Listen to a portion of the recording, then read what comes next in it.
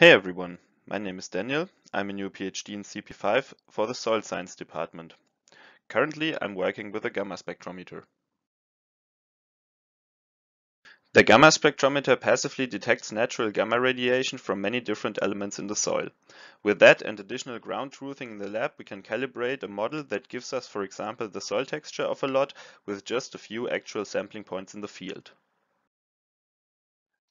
Ground truthing is very important for the model calibration since the correlation between, for example, clay content and the total gamma counts are not always positive or negative. Let's see how we get to a map.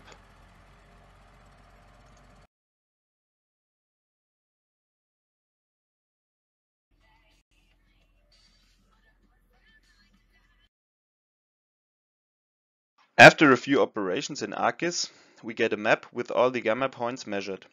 Once the model is calibrated, the different colors relate closely to textural differences.